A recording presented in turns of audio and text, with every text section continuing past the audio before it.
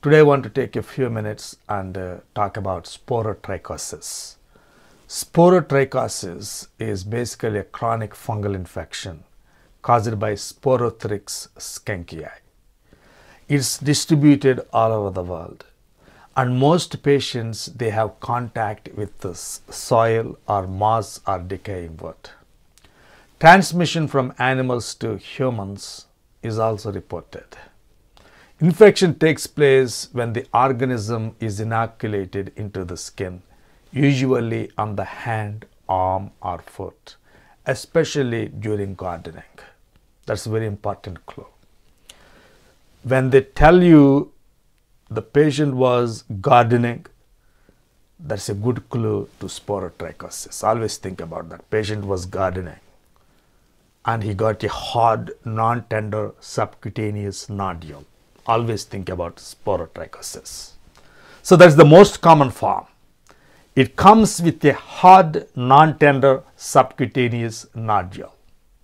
So do not think it is painful. It is non-tender. So think about that form. Patient is doing gardening and he developed a hard, non-tender subcutaneous nodule. Later, what happens is, like these nodules, they fix it to the underlying skin, and in the next few days, the lymphatics draining that area, these nodules, they spread and they disseminate. Disseminated sporotrichosis is rare, but in certain people, especially immunosuppressed people, the disease can go into various organs like lungs and bones and even brain. So in immunosuppressed patients, think about disseminated sporotrichosis as well. And how do you diagnose this?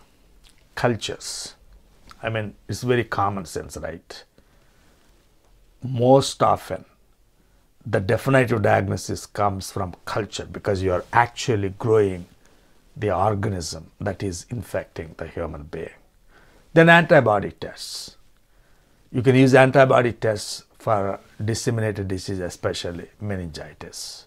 Then how do you treat this? Treatment, basically, you need to remember.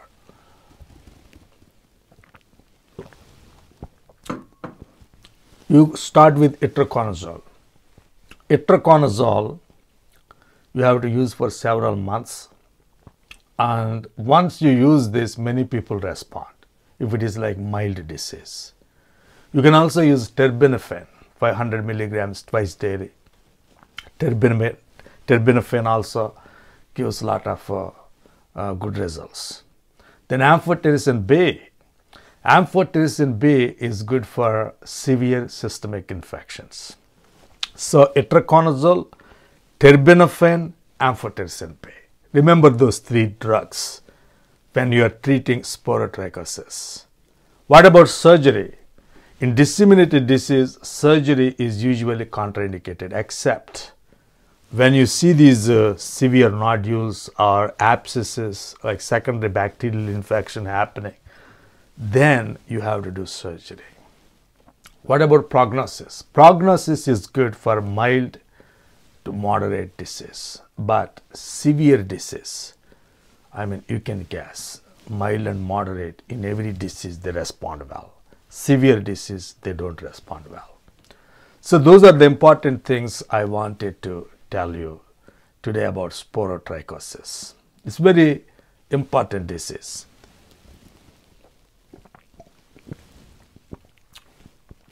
Two years ago, I was working in an urgent care clinic. I got a patient. She said she was working in her garden and she developed these non-tender, very, very hard nodules. And they're spreading along her arm. That's sporotrichosis. Told her she has sporotrichosis, gave her itraconazole, and it went well. So you see, that's very, very important that you listen to the story. The story is the diagnosis. So listen to the story. What are you doing? What were you doing at home? How did this start like that? So many times just the patient's story will tell you everything. You don't even have to do all the cultures and antibody tests and all that if you listen to the story well and you can treat it. Hope those things will help you. Have a nice day.